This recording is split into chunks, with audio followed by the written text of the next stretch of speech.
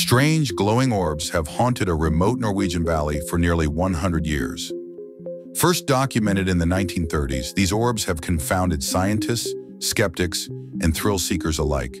In the 1980s, sightings peaked at up to 20 appearances per week.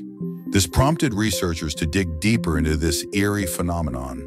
The lights hover silently, swaying back and forth as if suspended by an invisible thread. Other times, they streak through the sky at an astonishing 20,000 meters per second. This defies explanation. The leading theory is that the valley itself may act like a giant natural battery. Its unique geology, rich in quartz and rare metals, creates electrical charges under pressure. This transforms rising dust and gas into glowing plasma balls. Despite round-the-clock monitoring with cameras and research stations, the Hessdalen lights remain one of science's most enigmatic mysteries.